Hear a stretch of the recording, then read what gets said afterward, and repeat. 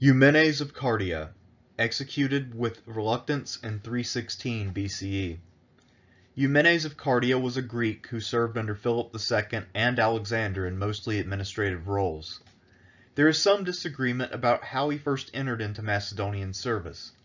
The lost historian Durrus says that Eumenes was the son of a poor wagon driver in the Thracian Chersonese. In this version of events, Eumenes and other young boys were wrestling, and Eumenes stood out as being skillful, which attracted the attention of Philip II, who happened to be there. Philip then took young Eumenes back to his court and had him thoroughly educated as both a scholar and a soldier. This story is highly improbable, even if it makes for a good story.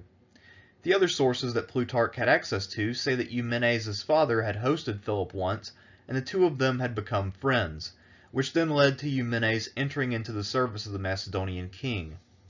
This second story is far more plausible for a number of reasons. First, we know that Philip was willing to advance the sons of his Greek friends, as exemplified by the career of Aristotle, who was the son of Philip's court physician. Second, Philip's life was chaotic for several years between his teens and his accession to the throne, which means that there were plenty of opportunities for someone to give him shelter and earn his gratitude. The third reason for preferring the second story of Eumenes' origins is that it is most in line with the socio-economic norms of the day for only elite Greeks to rise to prominence at foreign courts. Eumenes had what Plutarch describes as a hereditary political feud with the tyrant of his home city of Kardia, which increases the likelihood that his father's profession was something more lucrative than that of a wagon driver, and that his family was one of the most prominent in the city. At any rate, Eumenes came of age and entered into Philip's service toward the end of Philip's reign. He was a few years older than Alexander, which means that he was very close in age to some of Alexander's chief lieutenants, such as Perdiccas, Leonidas, Ptolemy, and Hephaestion.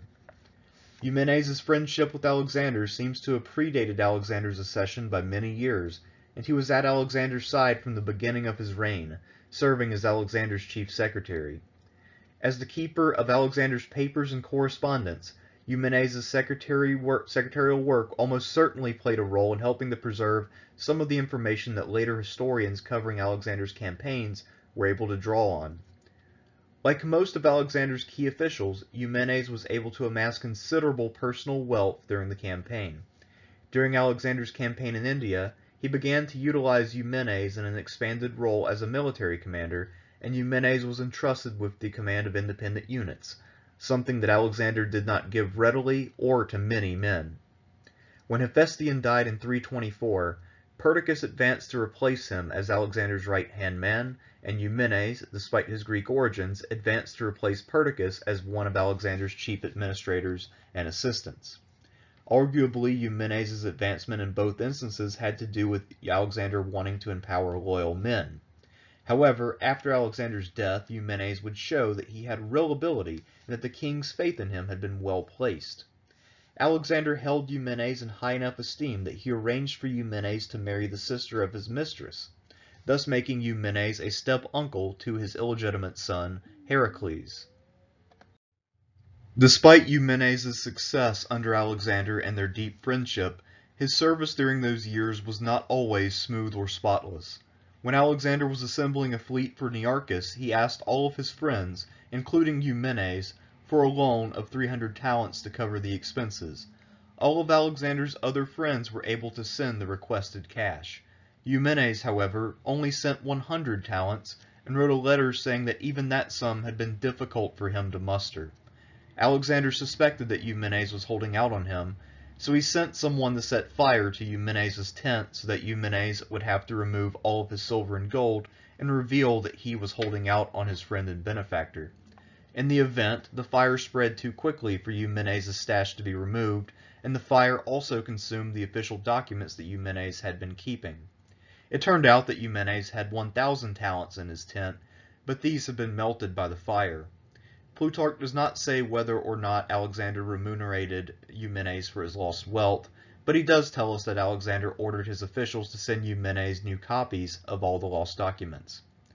The implication is that Alexander fully forgave Eumenes, which isn't surprising given how lenient Alexander was to Harpalus.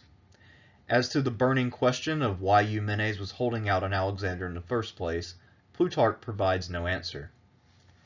The other thing that put a strain on Eumenes' friendship with Alexander was the mutual hostility that he shared with Alexander's best friend and chief deputy, Hephaestion. At one point, when Hephaestion was assigning quarters, he gave Eumenes' quarters to a flute player, presumably as an insult to Eumenes. When Eumenes went to Alexander to complain, Alexander chided Hephaestion for the slight, but then rebuked Eumenes for the disrespectful way that he had worded and presented his grievance. The animosity between the two men did not end there. In 324, Eumenes and Hephaestion got into a shouting match and exchanged abusive language over a gift. This would not have been a serious issue since it did not involve Alexander, except that Hephaestion happened to die shortly after this public feud.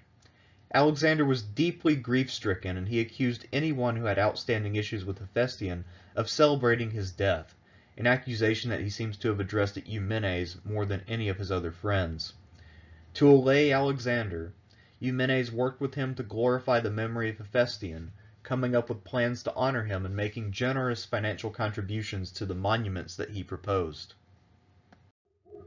Before we delve into Eumenes' activities after Alexander's death, it is worth briefly considering who his political allies were prior to Alexander's death.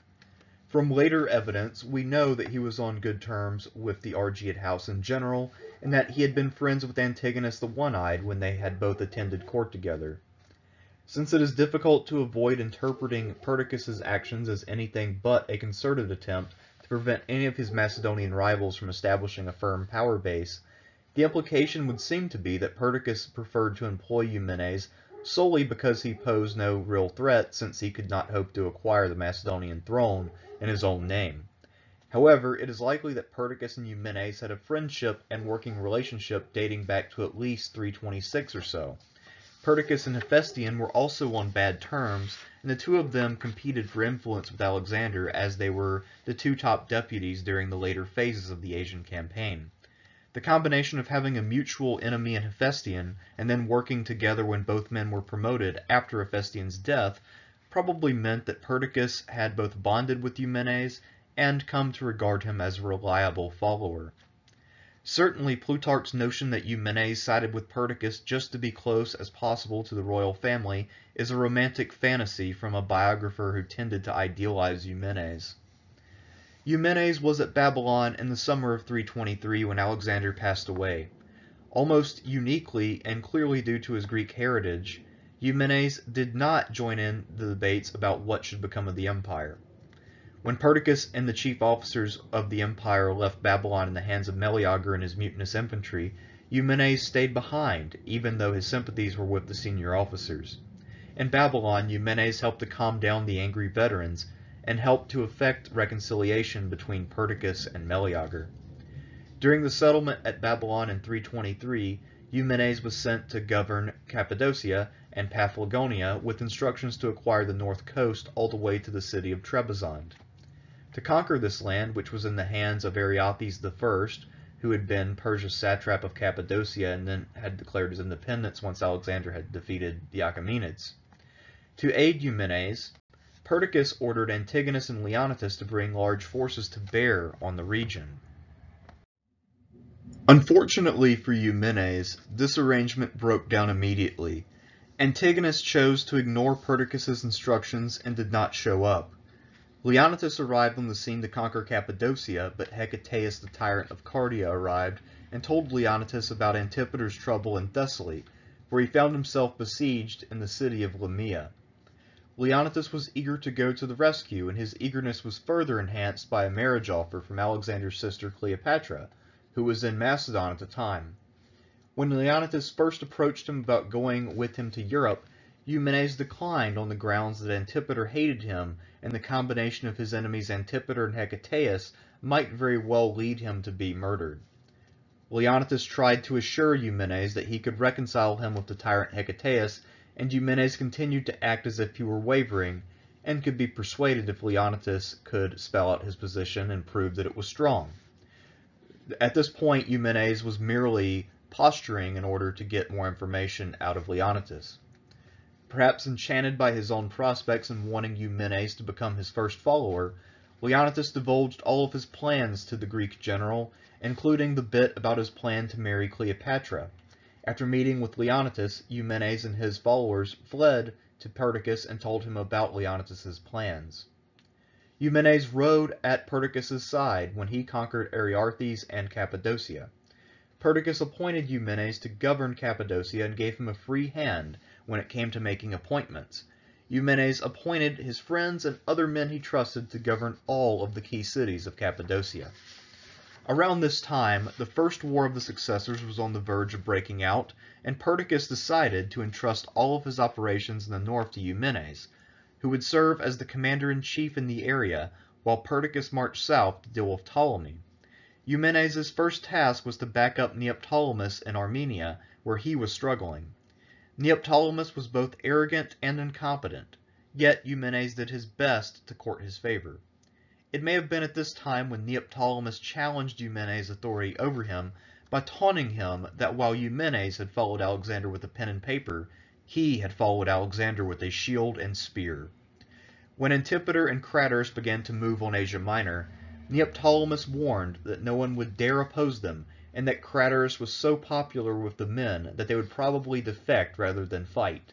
To combat this probability, Eumenes worked feverishly to hurriedly recruit and drill 6,300 cavalrymen from the region, an organizational triumph. Deeply offended at being forced to serve under a Greek secretary, Neoptolemus attempted treachery, but Eumenes detected his design. Neoptolemus got the phalanx to follow him and challenge Eumenes for command, but Eumenes' cavalry gave him mobility, and he was able to seize the infantry's baggage. In exchange for the return of their worldly possessions, the Macedonian phalanx agreed to swear an oath to serve Eumenes. At this time, perhaps not willing to overplay his hand with the clearly less than perfectly loyal Macedonian rank and file, Eumenes did not impede Neoptolemus' flight. Predictably, Neoptolemus fled to Antipater and Craterus to air his grievances and ask for aid. Despite a long-standing grievance of unknown origin between Antipater and Eumenes, the elderly regent recognized that Eumenes was an able man and that his defection would shatter the spine of Perdiccas' cause. Therefore, Antipater and Craterus asked Eumenes to join them and offered him a role in their new dispensation. Eumenes, whether because he was loyal to Perdiccas or whether, as Plutarch suggests, he was deeply distrustful of Antipater, declined this offer. Eumenes made a counteroffer to just Craterus that he would reconcile the popular commander with Perdiccas. Whether this attempt at reconciliation was half-hearted, or truly designed to drive a wedge between Antipater, an old enemy, and Craterus, an old friend, is unclear. But it certainly didn't work. Once negotiations had broken down, Craterus set out with Neoptolemus as his chief lieutenant, seeking a confrontation with Eumenes. The hope of Craterus, which seems to have been stoked in part by his incompetent second-in-command, was that when the Macedonians under Eumenes saw the popular commander that they would immediately defect. This was the only reasonable supposition that Neoptolemus ever made, and Craterus wore his distinctive hat to increase the odds of pulling off such an easy victory. However, Eumenes was also wise to this risk. Craterus' strategy was to appear before Eumenes as quickly as possible and let word spread of his presence. To this end, Craterus embarked on a forced march to Eumenes' last known location. Eumenes was aware of the approach of this army, knew who was coming as the commander of this force, and had at least a few days to think about the problem. As was frequently the case when a successor struck upon a brilliant strategy, the idea came to him in a dream featuring Alexander the Great. In his dream, Eumenes saw two Alexanders lead opposing armies, one allied with the goddess Demeter, and the other one following Athena. The army of Demeter won. When he awoke, Eumenes realized that the grain was beginning to grow, which meant that he, as the defender in the upcoming battle, could count on Demeter's support. As Craterus' army drew nearer, Eumenes received a report that their army's watchword was Alexander and Athena. To win the favor of the gods in the upcoming battle, Eumenes ordered his men to use the watchword Alexander and Demeter and to decorate their weapons and armor with budding crops. Only about 10 days elapsed between the surrender of Neoptolemus' infantry to Eumenes and the arrival of Craterus' army. To combat the risk of another mass defection, Eumenes did not let any of his officers or men in on the secret that Craterus was present in the enemy ranks. How exactly Eumenes was able to collect scouting data through his chain of command without any of that information leaking to the many Macedonians in his camp is a mystery to me, and quite possibly a literary invention, but this is how the story goes. To further reduce the danger, Eumenes decided to march up his foreign cavalry force under Pharnabazzus and the Greek Phoenix of Tenedos directly across from Craterus with orders to charge as soon as the enemy was within visual range. He deployed his Macedonians on sections of the line where they would not have a high chance of glimpsing Craterus. This most likely meant that Eumenes' deployment was unusual and featured cavalry in the center rather than on the wings. To create some useful chaos and disallow a display of some kind, Eumenes rushed his horsemen into the fray and initiated battle early. This was quite a surprise to everyone, including the experienced and talented Craterus, who had not anticipated this. Meanwhile, Eumenes himself squared off against his mortal enemy Neoptolemus, wishing to slay the insubordinate and insolent general with his own blade.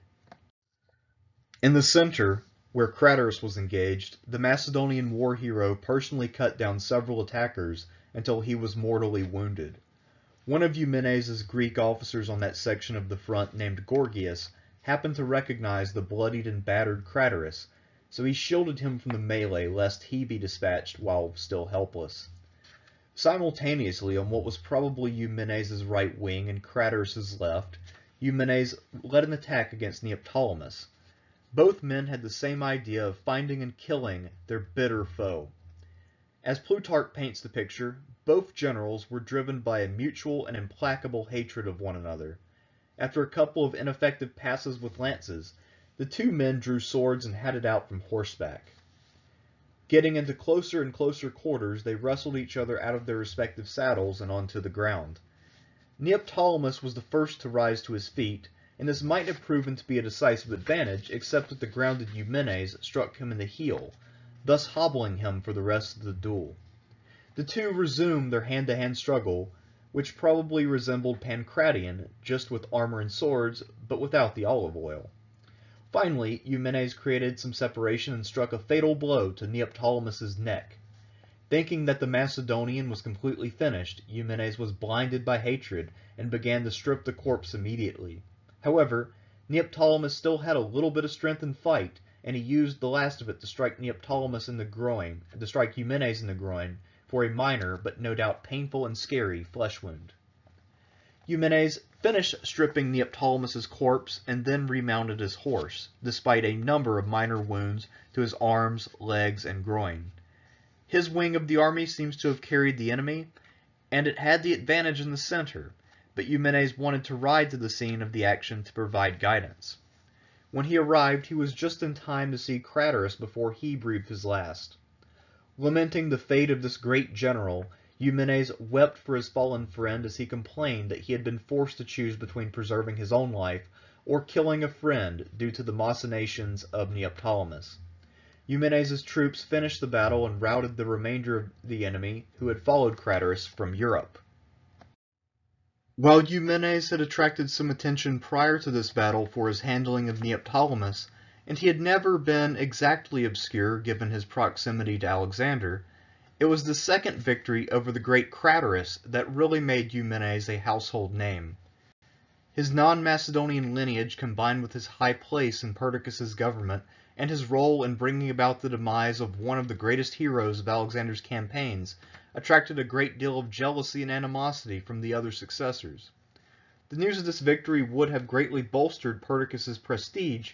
However, the news of the battle did not reach Egypt until 2 days after Pithon and other disgruntled Perdican generals had mutinied and killed the regent. Instead of being hailed as a hero and champion of the Argead cause, the combined forces of Ptolemy and Perdiccas' betrayers assembled in Egypt to officially condemn Eumenes and all of the other famous followers of Perdiccas in the north. Eumenes next journeyed to Mount Ida, where there was a royal stable.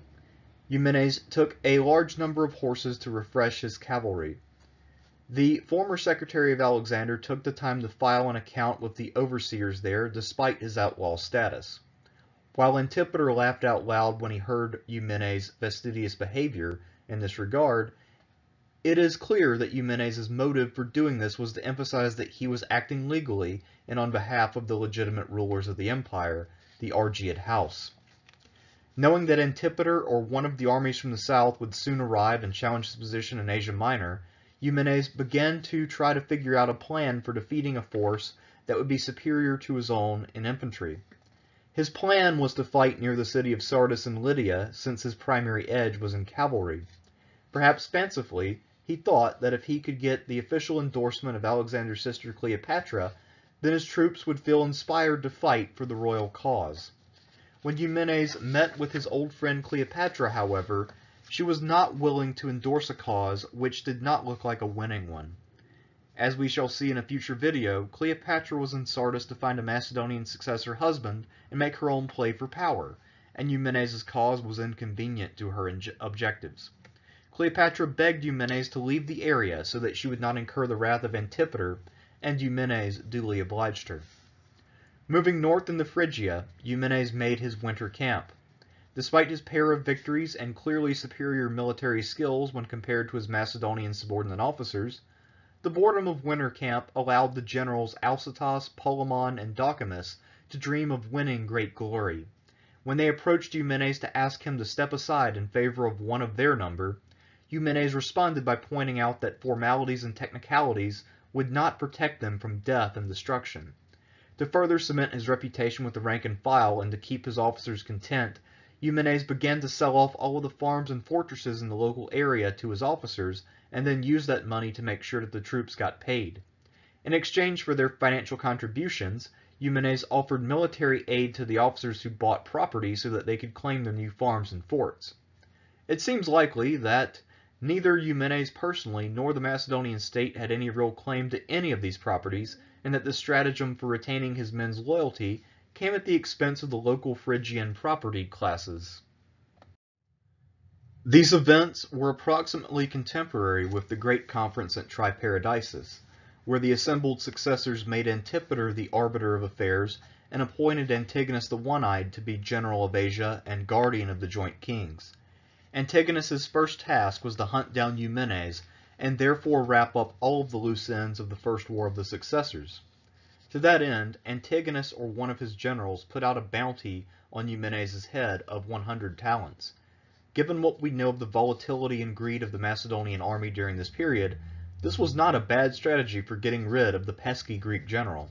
However, since news of this bounty came immediately on the heels of Eumenes' financial rewards for his men and officers, the Macedonians in his camp were positively outraged by the bounty and swore to redouble their efforts to keep their general safe.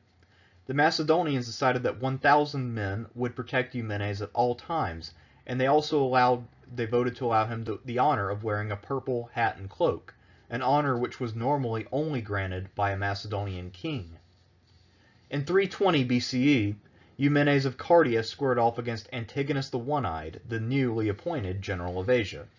Although Antipater was present and nominally in command, his advanced age and failing health meant that Antigonus was the only real opponent that Eumenes faced. Although Eumenes had taken steps to ensure that his men's loyalty, there were still some discontent or opportunistic men in camp. At Orknei in Cappadocia, the two armies clashed, and Eumenes was defeated. We have no details of this campaign, but Plutarch informs us that the defeat occurred because one of Eumenes' men betrayed him. As soon as he halted the rout and restored order, Eumenes immediately seized the traitor before he could get away and had him hanged. This action seems to have restored faith in Eumenes' ability and to have removed the stigma of defeat. Antigonus knew that his old friend was a capable general, so he apparently neglected to bury the enemy dead and instead started out in pursuit. Eumenes was determined to follow the rituals of war, so he set out in an unexpected direction to elude Antigonus and managed to regain the old battlefield, where he was able to construct a proper funeral pyre.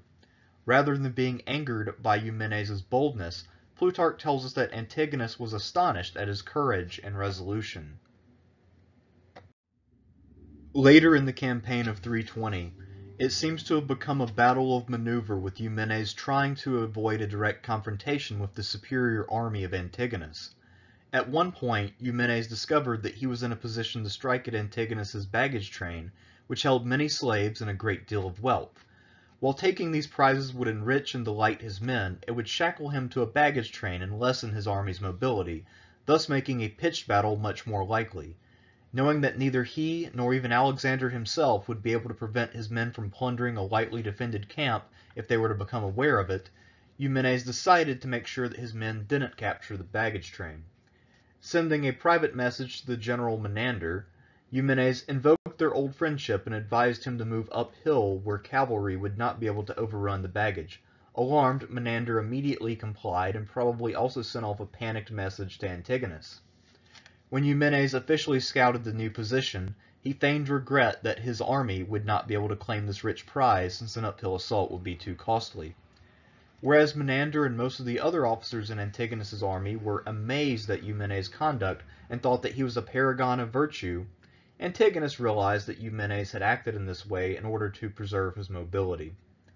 With winter on the way, Eumenes realized that his army was too small to fight and too large to hide or keep concentrated through the winter, so he disbanded most of his army and took a small force of 500 cavalry and 200 heavy infantry to a small but strongly fortified city called Nora. Cramped but well stocked, Nora was a stronghold that would not be easy to either starve out or assault. Eumenes planned to pass the winter of 320-319 from this small city. When he arrived at Nora, Antigonus saw that Eumenes had chosen his position wisely and knew that he would not be able to end the war without a lengthy siege. Both sides agreed to enter into negotiations, but immediately ran into issues. First, there was the issue of Macedonian supremacy. The one-eyed general liked Eumenes, but he knew that Macedonian officers and men would never agree to accept Greeks as their equals at the highest levels of the empire's government. Additionally, hoping to acquire the capable Eumenes as a subordinate for his own bid for power, Antigonus opened by asking Eumenes to address him as a superior officer. Gamely, Eumenes replied, "While I am able to wield a sword, I shall think no man greater than myself." To break the impasse, Antigonus dispatched his young nephew Ptolemaeus, another old friend of Eumenes. The two friends embraced and then got down to business. Eumenes asked simply to have his offices restored and never mentioned his own pardon or security, something that everyone present found surprising. As the talk was going on, many of the Macedonians in Antigonus's camp were hurrying forward to get a glimpse of Eumenes and hear him speak, since he was now the most talked about man in the entire empire. To prevent his men from becoming too enchanted, Antigonus himself entered into the safe zone, put his arm around Eumenes, and escorted him back to the walls of Nora. At this point, it would seem that Antigonus was not deterred by this early conference, and was still hopeful that he could win over Eumenes. Eumenes, for his part, was willing to hold out longer to negotiate for a stronger position in the imperial hierarchy. Antigonus left with the bulk of his army, but left behind a sufficient force to blockade Nora. While Eumenes had stockpiled enough food and supplies to keep his force fed for a long time, Nora was a cramped space, and there was not enough space for either men or horses to exercise. To keep his men fit and ready to fight, Eumenes came up with novel solutions. For the men, Eumenes created exercise rooms where men could run around by clearing out all the other objects from those rooms, and creating a rotation schedule so that all of his men would have a chance to attend on a regular basis. When it came to exercising his 500 horses, this was a problem which required considerable ingenuity. In another indoor space, Eumenes had a suspension device rigged up to allow horses to run on a kind of ancient treadmill, so that they were able to work up a foam and would be able to ride and do battle if and when Eumenes needed to break out. When it came to keeping up morale, Eumenes used his considerable personal charm and would have men over for dinner several at a time, eventually hosting all 700 men in his garrison. In early 319, news arrived in Asia that Antipater was dead. With the grand old men of Macedon gone, Antigonus was now in a position to make a bid for power, and there was no one around who could undermine his troops' loyalty with the power of their person. This made Antigonus that much more eager to make peace with Eumenes. To that end, Antigonus dispatched Hieronymus with a good offer for Eumenes if only he would take an oath to be loyal to Antigonus. It would seem that Hieronymus was either given plenipotentiary authority, or else he was instructed to prioritize peace above all else. When Hieronymus delivered Antigonus's terms, Eumenes said that he was interested in this offer, but he would like to amend the terms. Eumenes used his charm to convince Hieronymus to allow him to pledge his loyalty to Olympius and the two kings. This had the intended effect of leading to an end of the siege at Nora, and Eumenes returning the local Cappadocian hostages that he had taken prior to the beginning of the siege. Once again, as had been the case with the baggage train affair, Eumenes had pulled a sly one, and only Eumenes himself and his chief opponent, Antigonus the One-Eyed, were aware of what had happened. Eumenes, by changing the terms of the oath, had pulled off a diplomatic coup. By pledging his oath to Olympius, who currently held no power, and to the two kings, neither of whom was able to speak for himself, Eumenes had essentially taken an oath to act in whatever way he deemed best to advance the interest of the Argead dynasty. While Eumenes succeeded in convincing many of his contemporaries, and even the biographer Plutarch, that his intentions were pure and that he was a dedicated royalist, the truth is that he was just as ruthless and shifty as the other successors, but he was simply charming and clever enough to clothe his ambition as virtue. Had Eumenes accepted the oath, he would have probably had a major role in the Antigonid administration, but he would have probably been forced to serve more as an advisor than as a commander. This at least was how Antigonus employed their mutual friend Nearchus, a fellow Greek and Alexander veteran. Eumenes, however, had tasted power and he liked it. It is not entirely clear to me what Eumenes was aiming for when all was said and done, but it could have been anything from a chunk of Alexander's empire to being the real power behind the throne. Whatever royalist sentiments he may have had in 323 BCE had been displaced by his personal ambitions by 319-318, at least so far as I can tell.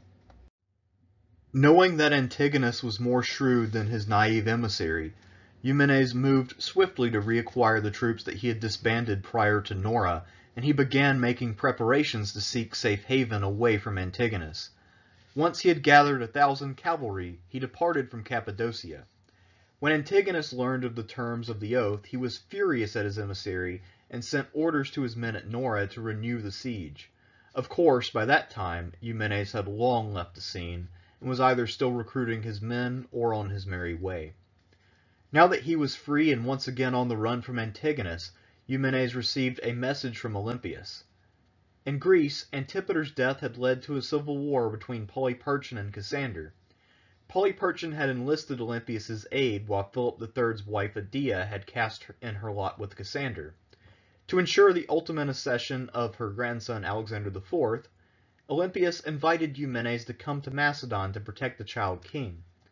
A message also arrived from Polyperchon, the official general of Europe, who authorized Eumenes to make war against Antigonus in his capacity as a strategos of Cappadocia, and authorized him to take some 500 talents from the treasury at Kinda, and to levy as many men as he needed to win the war. Polyperchon also sent similar letters to Antigenes and Teutomus, who agreed to support Eumenes, although they were jealous that Polyperchon had chosen Eumenes as the supreme commander. If Eumenes were to be the servant of the Argeads that he claimed to be, he was now trapped in the horns of a dilemma. Siding with either faction, Macedon would pit him against a king who had been acclaimed by the army and who was a fully legitimate relative of Philip and Alexander. On the other hand, he had now antagonized Antigonus, and he needed all the help he could get to fight that conflict. Eumenes decided to take advantage of his new alliance with Antigenes and Teutomus, the commanders of the Silver Shields, the best troops in the empire. However, he did not want to be bound to Polyperchon, so he refused to accept the offer of 500 talents. Likewise, he did not go to Europe to aid Olympias in her war against Cassander, despite the fact that Cassander was the son of his mortal enemy Antipater. To fully win over the two Macedonian generals, whom Plutarch accurately characterizes as neither able to govern nor willing to obey, Eumenes decided to take advantage of their second-rate intellects by refusing the money and employing superstition. Eumenes told Antigenes and Teutomus that Alexander had visited him in a dream, shown him a regal pavilion, and told him that he, Alexander, would be present at every war council and bring victory to their cause.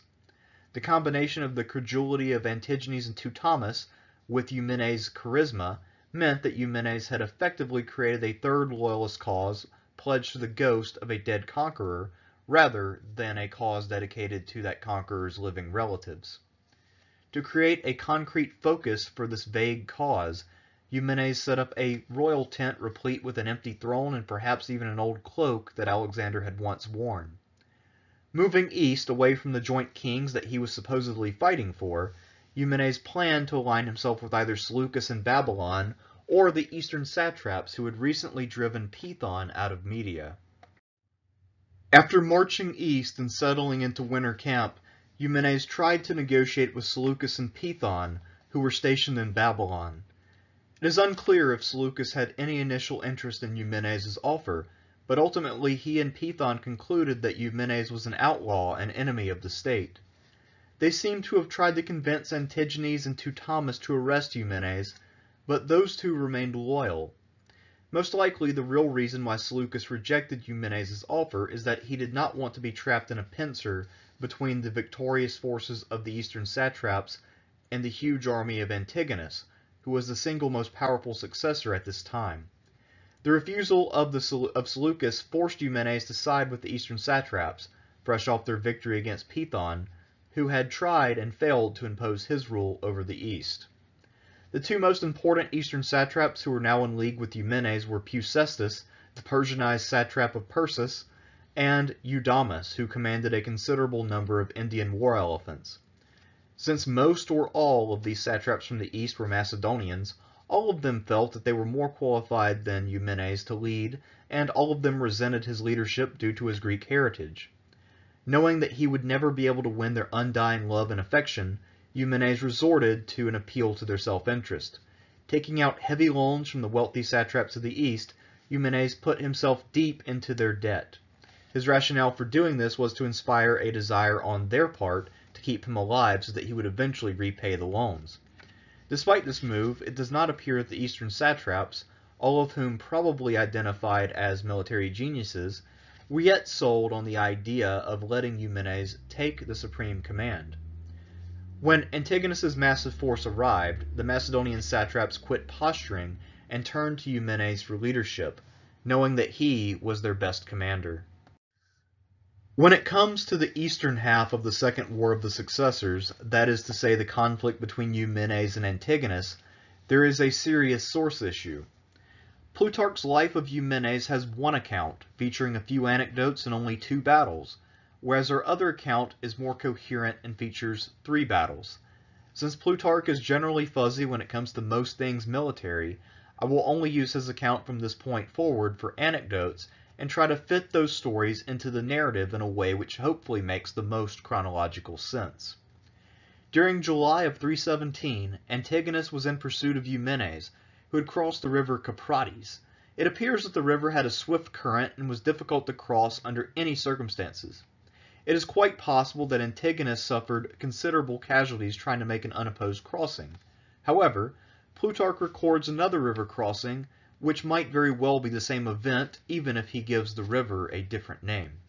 In Plutarch's account, the other generals did not dare to face Antigonus, even while he was vulnerable crossing a river, but Eumenes met his men on the bank and repulsed them, thus winning both accolades and envy from his fellow commanders. Whatever the exact details of this botched river crossing, it dealt enough damage to Antigonus's army that he retreated to Ecbatana and did not resume operations again until October. After the Caprates River victory, Peucestus showed off his wealth by feasting the entire allied army at his own expense in Persis.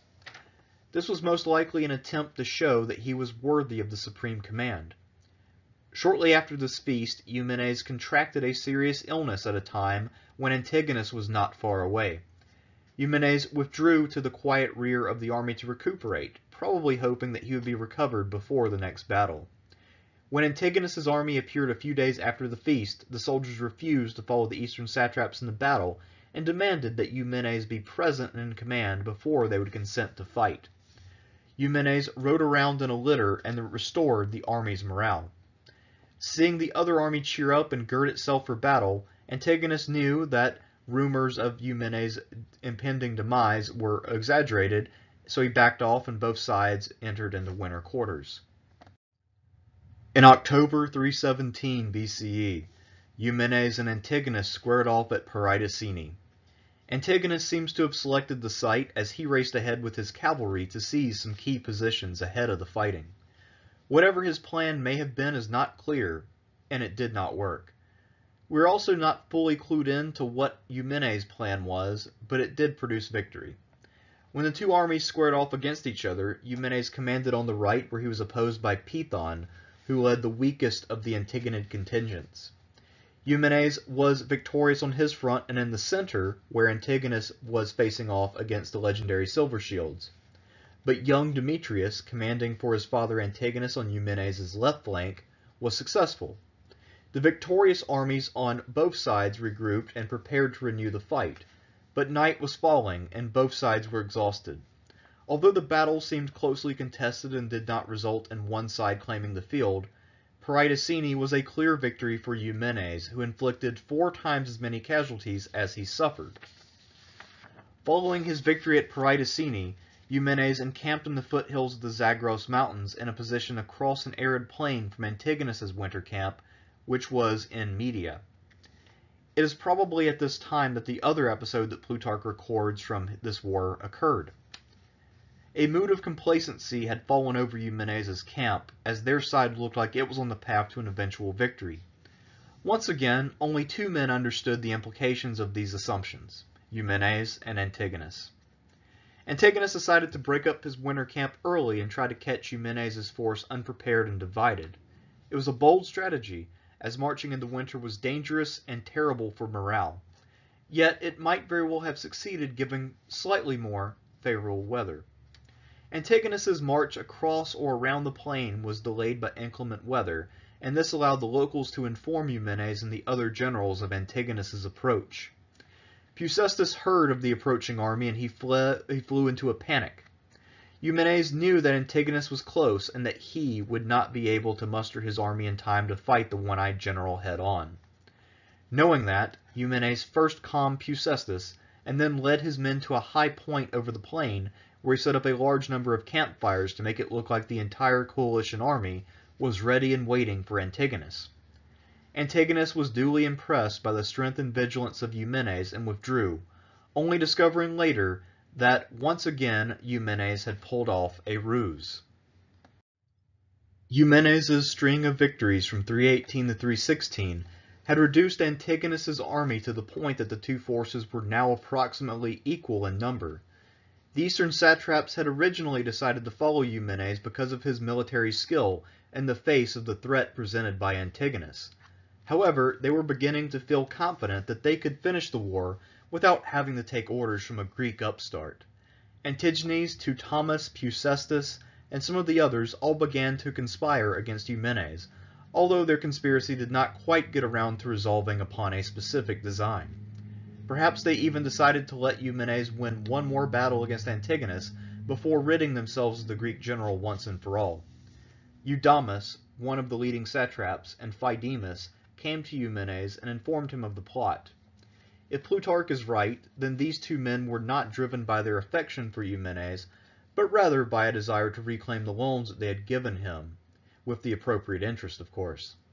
Eumenes gathered his friends and trusted followers and discussed his options. One proposal was for Eumenes to take up his most trusted followers and break off from the coalition army and head straight for Cappadocia, where he had established local connections and where there were currently no other major successors. Knowing that he was popular among the men, including the cantankerous Silver Shields, Eumenes had enough confidence that he could fight Antigonus and then deal with the disloyal satraps afterwards. In the early spring of 316, the two armies met each other across an arid plain at the Battle of Gabiene. This battle was a bit of a confusing mess due to the dust that got stirred up, and it demonstrated the importance of having competent subordinates with steady nerves. Antigenes mocked and demoralized Antigonus's phalanx, promising certain death at the hands of the Silver Shields, and so Eumenes' infantry carried the center. On the flanks, Antigonus held the edge in cavalry, so Fucestus was routed from the field and seems to have become confused once the dust got stirred up. Antigonus sent some of his cavalry around to Eumenes' camp while the battle was ongoing and seized the baggage. Eumenes fought valiantly, but he was not able to prevent the rout of his skirmishers and of his elephants. At the end of this confusing and dusty day, the fighting had been indecisive but had badly damaged the fighting capacity of both armies, crippling Eumenes' mobility while shattering Antigonus' infantry. When Teutomus approached Antigonus to arrange the return of the baggage, Antigonus said that he would only trade the baggage in exchange for Eumenes. The Silver Shields had sung the praises of Eumenes just before the Battle of Gabion had commenced, and they had been the best performers in all of his eastern battles. Yet, since their baggage included all of their worldly wealth, they decided that this was the correct course of action. Approaching Eumenes on the pretext of encouraging him to resume hostilities and win the field, the Silver Shields then tied and bound the Greek general and handed him over. When Eumenes was being carried into Antigonus' camp, he asked for and was granted permission to address the troops one last time. He delivered a stirring rebuke of the Silver Shields and others for their treachery and false friendship, which evoked tears from many of his listeners. For the grizzled veterans of the Silver Shields, however, this appeal fell on deaf ears.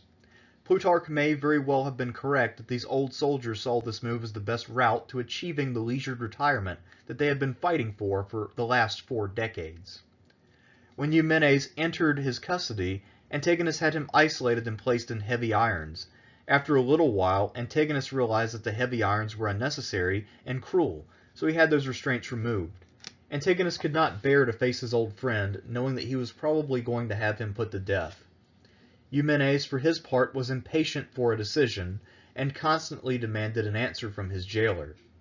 Eventually his jailer advised him that he should bow down to Antigonus as a superior, and gladly accept his fate, whatever it might be. Eumenes had never had much luck escaping Macedonian chauvinism. Antigonus was still entertaining the idea of recruiting Eumenes to his cause, something that most of his officers were adamantly against. His son Demetrius and the Greek Nearchus were in favor of sparing Eumenes' life, but ultimately Antigonus decided that Eumenes was too dangerous and couldn't be trusted, so he had him executed.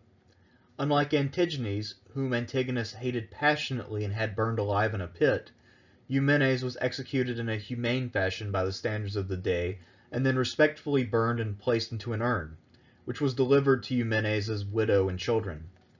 Eumenes was probably about 44 years old at the time of his death, and if Plutarch's description is to be believed, then all of his years of hard campaigning never caught up with him physically, so he looked much younger and smoother than his contemporaries. It cannot really be said that any of the Macedonians responsible for Eumenes' death ever had much comeuppance for their actions, that they wouldn't have received anyway due to their unchecked ambition. The only group of men who lived to rue today when they turned on Eumenes were the Silver Shields. After suffering 2 routs at the hands of this unit and losing many Macedonian soldiers in the process, Antigonus had developed a visceral hatred for this elite unit. Combined with his experience at Triparadisus, where the Silver Shield mutiny had nearly killed him, Antigonus regarded them as wicked and inhuman villains. Accordingly, Antigonus broke up the unit and sent it off in small detachments to distant Arachosia, where they would be given hazardous duties. So much for the golden years of the 60-somethings who made up the Silver Shields. Plutarch's estimation of Eumenes is that he was a man of great virtue who was loyal to the Argead dynasty. He died fighting for the cause of Alexander IV against his old friend Antigonus, who was the most obvious threat to Argead continuity. The only faults that Plutarch finds with Eumenes were that he was fond of war for its own sake, whereas a man of better virtue would only value war as a tool of last resort, and that he complained about having to wait for Antigonus to decide his fate for so long. This view, or an even more positive one, has been dominant in most modern treatments of Eumenes, and it could be said to be the standard view. In this video, I have suggested a somewhat darker interpretation of Eumenes' motives. Assuming that Eumenes was a pure-hearted royalist is at best naive and barely plausible, based on even Plutarch's hagiography. Eumenes could be greedy and cunning, as he showed by withholding funds from Alexander in India. While he was charming and far removed from being the most duplicitous of the successors, Eumenes still had a ruthless and exploitative streak. While some modern scholars write about Eumenes and the royalist cause as if it were an actual thing, the truth is that it was never anything more than a rhetorical device for winning over the Macedonian rank and file, who actually cared about such things. Aristocrats in both Greece and Macedon desired power above all else, and would quickly discard any nicety or tradition in a heartbeat if it enhanced their standing vis-a-vis their peers. As a Greek trying to make it among Macedonians, he had to resort to brilliant ruses just to stay afloat. While I can't help but admire Eumenes' ingenuity and perseverance, I can't help to think that his ambitions were ultimately hopeless, baseless, and therefore stupid. By 323, Eumenes had lived among the Macedonians for the majority of his life. He had served loyally and well, yet there were many Macedonians who did not respect him and wanted to cut him out of the picture simply because his family did not hail from their homeland. Given that half or more of the officers and a large number of the common soldiers would never accept him, Eumenes was attempting to force himself on a world that did not want him. Unlike many of the successors who vastly overrated their abilities, Eumenes was at least as clever as he thought he was. However, he had no chance of ever convincing the Macedonians of his legitimacy, and he was intelligent enough to realize this and act accordingly. Whatever else he may have been, Eumenes of Kardia was not wise.